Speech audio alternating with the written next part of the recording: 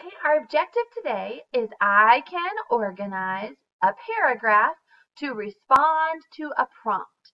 So your goal is to write a paragraph with me. We're going to share the writing today. Our goal is to be able to score higher on our rubric and get more points for our writing. Organization is something that we've been working on. So we're going to continue to work on organizing our writing. We're going to be reflective and find ways to be better. So stop and think about what your writing goal is right now. Many of you have set a writing goal and you know what you want to do to improve your writing. Let's focus on that as we do our writing together today. We're working on self-management skills to organize our writing. Before we get started, we're going to begin writing a first grade paragraph. Let's remember how to form a paragraph. Form, what is it like? A paragraph is always 5 sentences for first grade. A topic sentence, the first big idea, the next big idea, the last big idea, and a closing sentence. The topic and the closing are the main idea, what it's mostly about, and tells the reader what they're going to be learning about as they read. Now, I'm going to turn to our story today. We are going to be listening to a story about chrysanthemum. After listening to the story Chrysanthemum, we're going to write a paragraph telling about all the reasons why Chrysanthemum liked her name. So normally we're retelling the whole story, but not this time. This time we're going to be writing about why she liked her name. So we're going to put in our main idea circle here, name. We want to tell all about why she liked her name. We're not just writing about everything that happened. We're writing why she liked her name. So as we listen to the story today, we're going to be taking notes about why Chrysanthemum liked her name. So let's get down to our story. We're going to be listening to it on YouTube together. And we'll be taking notes together on why she liked her name. Let's listen. Chrysanthemum by Kevin Hinkes.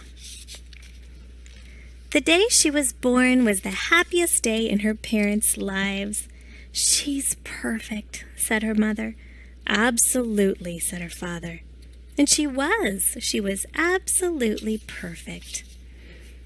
Her name must be everything she is, said her mother. Her name must be absolutely perfect, said her father. And it was. Chrysanthemum. Her parents named her Chrysanthemum. Chrysanthemum grew and grew and grew. And when she was old enough to appreciate it, Chrysanthemum loved her name. She loved the way it sounded when her mother woke her up.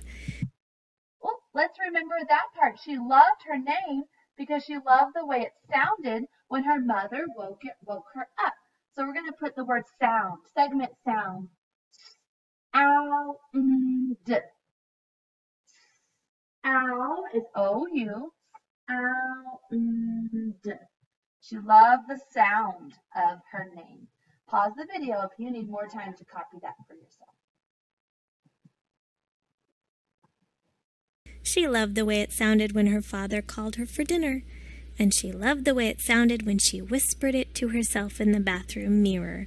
Chrysanthemum, chrysanthemum, chrysanthemum.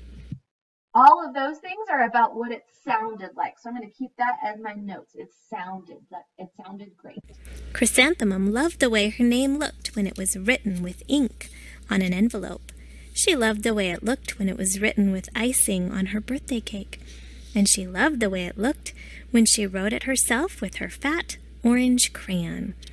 Okay, so she likes the way it sounds, but she also likes the way it looks. So I'm going to write the word looks. Segment looks. Ooh. Ooh. Digraph is 2 letters coming together to make one sound. Ooh. She likes the way it sounds. I'm going to add an S. She likes the way it looks. Pause the video if you need to finish writing that. Chrysanthemum, chrysanthemum, chrysanthemum. Chrysanthemum thought her name was absolutely perfect. And then she started school. On the first day, Chrysanthemum wore her sunniest dress and her brightest smile. She ran all the way. "Hooray!" said Chrysanthemum. "School!" But when Mrs. Chud took roll call, everyone giggled upon hearing Chrysanthemum's name. "It's so long," said Joe. "It scarcely fits on your name tag," said Rita, pointing. "I'm named after my grandmother," said Victoria. "You're named after a flower." Now, these are all things that are not very nice from her classmates. Do you think these are reasons why Chrysanthemum likes her name? No, I don't either, so I'm not going to add it to my notes. Chrysanthemum wilted. She did not think her name was absolutely perfect. She thought it was absolutely dreadful. The rest of the day was not much better. During nap time, Victoria raised her hand and informed Mrs. Chud that Chrysanthemum's name was spelled with 13 letters. "That's exactly half as many letters as there are in the entire alphabet," Victoria explained. "Thank you for sharing that with us, Victoria," said Mrs. Chud. "Now put your head down." "If I had a name like yours, I'd change it," Victoria said, as the students lined up to go home. "I wish I could," thought Chrysanthemum miserably. "Welcome home," said her mother. "Welcome home," said her father. "School is no place for me," said Chrysanthemum. "My name is too long. It scarcely fits on my name tag, and I'm named after a flower." "Oh, pish," said her mother. "Your name is beautiful." "And precious and priceless and fascinating and winsome," said her father. "It's everything you are," said her mother. "Absolutely perfect," said her father. Chrysanthemum felt much better after her favorite dinner, macaroni and cheese with ketchup, and an evening filled with hugs and kisses and parcheesi. That night Chrysanthemum dreamed that her name was Jane. It was an extremely pleasant dream. The next morning Chrysanthemum wore her most comfortable jumper. She walked to school as slowly as she could. She dragged her feet in the dirt. "Chrysanthemum, chrysanthemum, chrysanthemum," she wrote. "She even looks like a flower," said Victoria, as Chrysanthemum entered the playground. "Let's pick her," said Rita, pointing. "Let's smell her," said Joe. Chrysanthemum wilted. She did not think her name was absolutely perfect. She thought it was absolutely dreadful. The rest of the day was not much better. During nap time, Victoria raised her hand and said, "A chrysanthemum is a flower. It lives in a garden with worms and other dirty things." "Thank you for sharing that with us, Victoria," said Mrs. Chud. "Now put your head down." "I just cannot believe your name," Victoria said, as the students lined up to go home. "Neither can I," thought Chrysanthemum miserably. "Welcome home," said her mother. "Welcome home," said her father. "School is no place for me," said Chrysanthemum.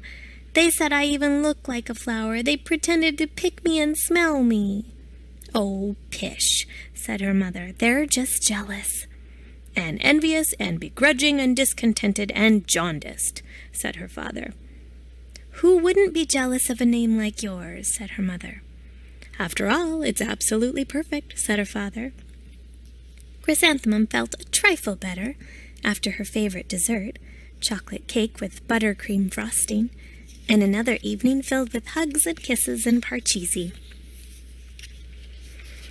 That night Chrysanthemum dreamed that she really was a chrysanthemum. She sprouted leaves and petals. Victoria picked her and plucked the leaves and petals one by one until there was nothing left but a scrawny stem. It was the worst nightmare of Chrysanthemum's life. Chrysanthemum wore her outfit with 7 pockets the next morning. She loaded the pockets with her most prized possessions and her good luck charms. Chrysanthemum took the longest route possible to school. She stopped and stared at each and every flower. Chrysanthemum, chrysanthemum, chrysanthemum, the flowers seemed to say. That morning the students were introduced to Mrs. Twinkle, the music teacher. Her voice was like something out of a dream, as was everything else about her. The students were speechless. They thought Mrs. Twinkle was an indescribable wonder. They went out of their way to make a nice impression. Mrs. Twinkle led the students in scales. Then she assigned roles for the class musical. Victoria was chosen as the dainty fairy queen. Rita was chosen as the spiffy butterfly princess. Jo was chosen as the all-important pixie messenger, and Chrysanthemum was chosen as a daisy. Chrysanthemum's a daisy, chrysanthemum's a daisy, Jo, Rita, and Victoria chanted, thinking it was wildly funny. Chrysanthemum wilted. She did not think her name was absolutely perfect. She thought it was absolutely dreadful. "What's so humorous?" asked Mrs. Twinkle. "Chrysanthemum," was the answer. "Her name is so long," said Jo. "It scarcely fits on her name tag," said Rita, pointing. "I'm named after my grandmother," said Victoria. "She's named after a flower." "My name is long," said Mrs. Twinkle. "It is?" said Jo. "My name would scarcely fit on a name tag," said Mrs. Twinkle. "It would," said Rita, pointing. "And," said Mrs. Twinkle, "I'm named after a flower, too." "You are?" said Victoria. "Yes," said Mrs. Twinkle. "My name is Delphinium, Delphinium Twinkle. And if my baby is a girl, I'm considering Chrysanthemum as a name. I think it's absolutely perfect." Chrysanthemum could scarcely believe her ears. She blushed. She beamed. She bloomed. Chrysanthemum, chrysanthemum, chrysanthemum. Jo, Rita, and Victoria looked at Chrysanthemum longingly. "Call me Marigold," said Jo. "I'm Carnation," said Rita, pointing. "My name is Lily of the Valley," said Victoria. Chrysanthemum did not think her name was absolutely perfect. She knew it. Okay, we're going to add that she thought her name was absolutely perfect. Combination ER.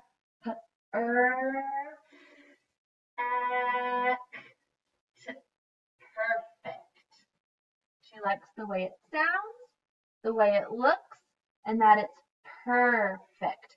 She also likes her name because the music teacher likes her name. Let's break apart the sounds in music. You, it, you, it, music. All right, let's finish our story.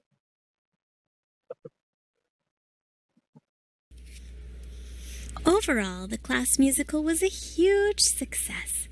Chrysanthemum was absolutely perfect as a daisy. Victoria made the only mistake. She completely forgot her lines as the dainty fairy queen. Chrysanthemum thought it was wildly funny, and she giggled throughout the entire dance of the flowers. Eventually, Mrs. Twinkle gave birth to a healthy baby girl, and of course, she named her Chrysanthemum. All right, we are ready to organize our writing. We have all the reasons why Chrysanthemum liked her name. So let's go ahead and organize. If you need to pause the video so that you can finish getting ready for organizing. Our topic is name. Why has Chrysanthemum liked her name? Our first big idea was that she liked the way it sounds. Remember, if I'm going too fast, you can always pause.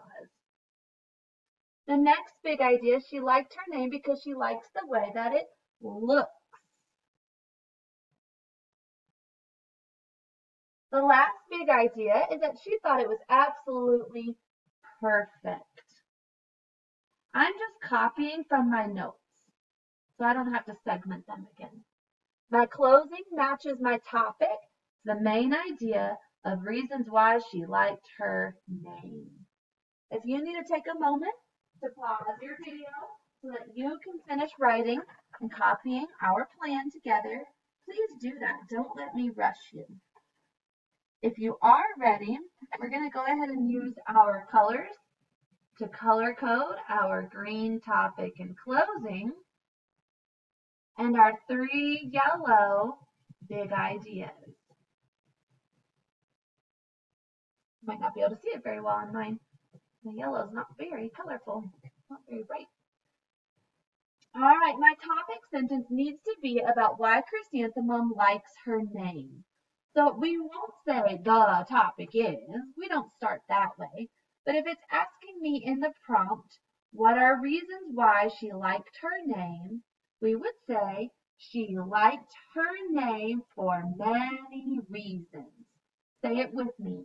She liked her name for many reasons. That's what we're writing all about. Capital at the beginning for she, sight word that we know. Finger space between, like is a sight word we know.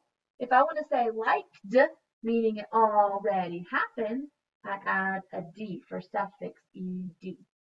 She liked, finger space between, her, finger space, name. She liked her name for, finger space, many, finger space, reasons. Period at the end. She liked her name for many reasons. Now, I know mine looks a little different today because I'm propping it up so that you see better. Yours should be written in your journals like we always do. This is my topic. It matches my plan. She liked her name for many reasons. Remember, I'm going a little quickly, but you can always press the pause button on your recording so that you can slow down and catch up with me. I know sometimes I write a little quicker. I'll keep going because that must mean you've pressed play. First, sounds. Now I can't write first sounds. That doesn't make any sense. I need a complete sentence. So I might say first, she liked the way it sounds. First, she likes the way it sounds. 7 words. Capital for first at the beginning of a sentence. First, comma, finger space, she like. If I wanted to say likes, I add an S at the end. First, she likes the way. A.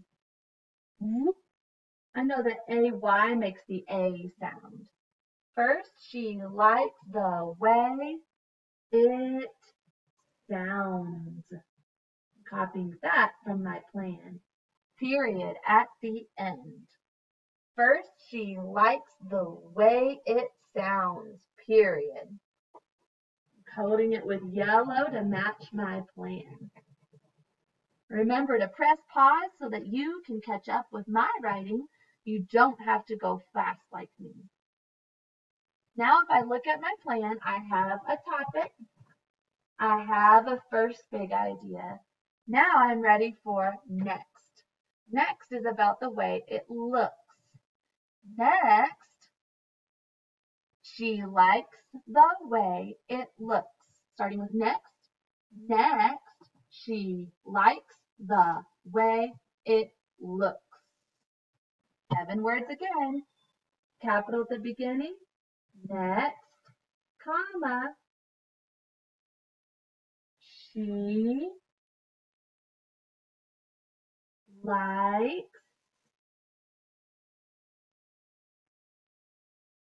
the way it looks. Period at the end. Next, she likes the way it looks. Remember, you can pause so that you can write the sentence with me. Finger space between your words, capital only at the beginning, period at the end of your sentence. Now, I'm going to check it off my plan. Now I'm ready for our last big idea. It says last, perfect. So I need to write that in a complete sentence. Last, her name was perfect. Say it with me. Last, her name was perfect. Write it with me, starting with a capital for last, comma,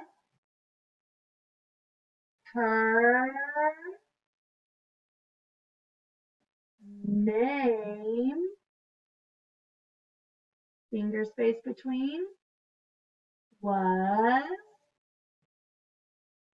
perfect. Period at the end. Last, her name was perfect. We'll underline that with yellow again to match our plan.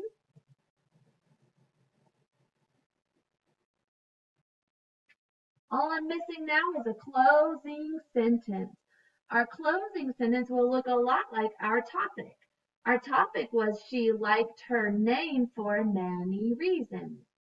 We use a transition word as you can see. She liked her name for many reasons. Capital at the beginning. As you can see, comma, as you can see, she liked her name. I think we're going to stop it right there. She liked her name. As you can see, she liked her name. Green to match our topic. We have completed our writing, but we never stop right there. We always go back to check. So pause the video if you're still writing. Press play when you're ready to check your work. Use a blue crayon so that we can check our capital letters. Capital letters should only come at the beginning of the sentence. She, capital at the beginning, she liked her name for many reasons, period. If you found another capital letter, change it and fix it to lowercase. There should be no other capitals there. First, beginning of the sentence. First, she liked the way it sounds. Circle. Next, she likes the way it looks. Last, her name was perfect. As you can see, she liked her name. If you have other capital letters, there should not be others. You will need to use your eraser and change those capitals to lowercase.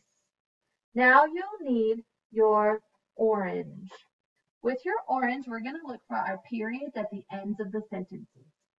Not at the ends of the lines, at the end of our sentence. So we have to read. Put your finger on the first word.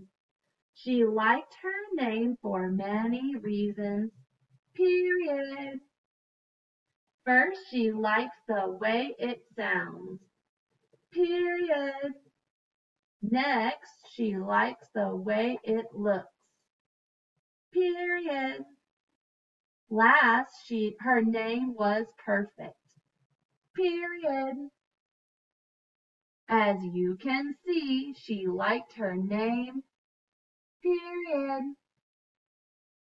All right, now the last thing we're going to do is read through it to make sure it makes sense. Fingers on the first word, read with me. She liked her name for many reasons. First, she liked the way it sounds. Next, she likes the way it looks. Last, her name was perfect. As you can see, she liked her name. All right, we are finished with our paragraph. You may take a picture of it and send it to me on Class Dojo.